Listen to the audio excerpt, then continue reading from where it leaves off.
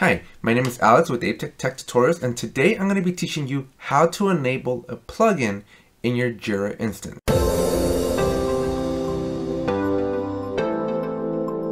If you haven't already, please smash that subscribe button, drop a like, and if you have any questions about anything that I talk about in this video, please let me know in the comment section below. Let's jump into Jira. Alright, so the first thing you want to do is jump into your Jira, and you do need to be a site administrator to do this.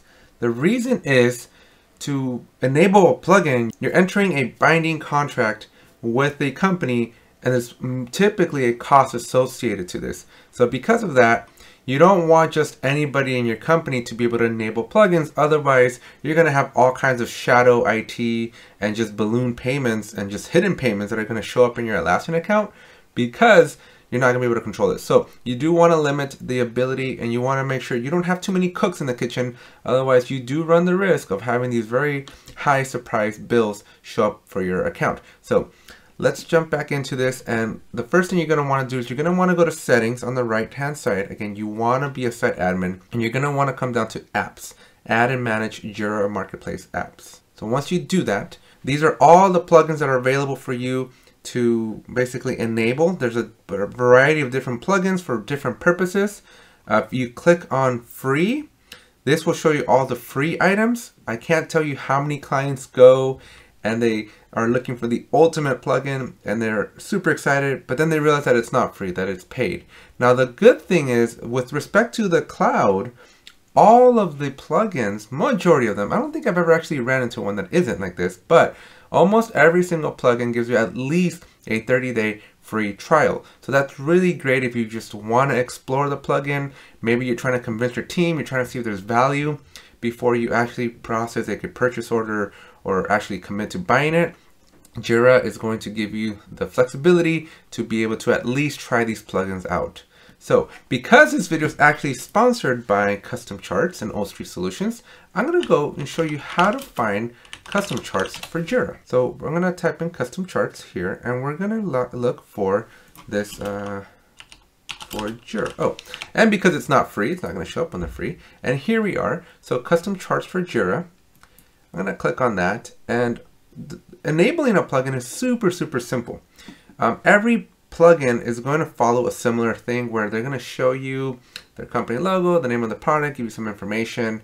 You're going to have some information on the actual product. Some plugins will actually show you a pricing tab where you're going to be able to go in and actually check out the pricing. It's usually found here between overview and support. This specific plugin is a little bit different. It's not doing it exactly like that, but you can still find out how much it's going to cost you by coming over here to the right side. You're going to be able to click on this little, don't click, but hover over this little eye. You'll be able to come down to see details. And when you do that, it's going to take you to a place where it does show you the pricing section. You can see that up to 10 users, this is completely free. And this is another thing I do want to point out is many of these plugins, not all of them, but many plugins for up to 10 users, they're going to be free. So if you have a really small startup or a small company, or you're just in a very beginning state of starting your company, these plugins are going to be great for you because they're going to allow you and your team to maybe get some traction, get some productivity going without having to go bankrupt because you're cash strapped, right? You don't have enough money. So you can see that once I go to 11 users, we're starting to start paying for about $2 a user here. So it goes up to $22. So because I only have one user, I'm going to be free, but you can see that it's free for up to 10 users. You can also check out some reviews here, and you can see what people have thought about it.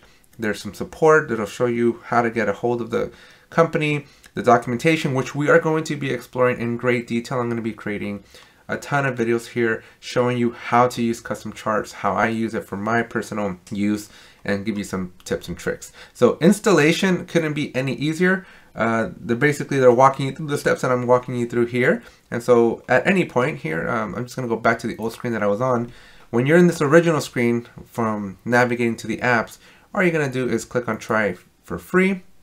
And again, you want to make sure that you are the site admin to be able to do this, and you just click on start free trial, and that's it. It'll take a couple of seconds.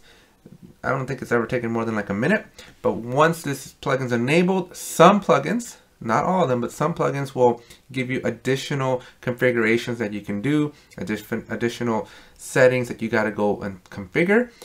I don't think that's going to be the case here with custom charts. Okay, so you can see that custom charts for Jira has been successfully added.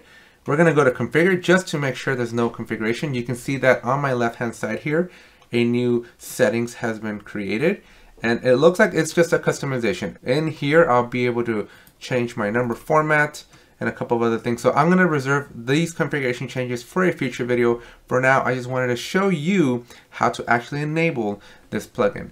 So again, if you haven't already, smash that subscribe button, drop a like, and if you have any comments about or questions about what I've just talked about, please make sure you leave them in the comment section below. Thank you very much, and I'll see you in the next video.